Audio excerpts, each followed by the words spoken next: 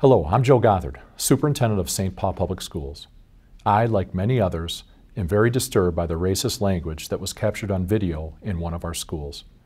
No matter the situation, foul and racist language has no place in SPPS.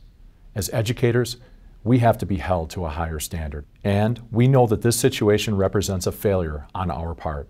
And we will not fall silent in the face of racism in our schools. And we will not make excuses for the harm this causes the children that you place in our care. I apologize to you, and I can assure you that we are taking appropriate actions and conducting a thorough review of this situation. It's up to us to repair harm, to rebuild trust, to work together as a community in service of educating our children. Thank you.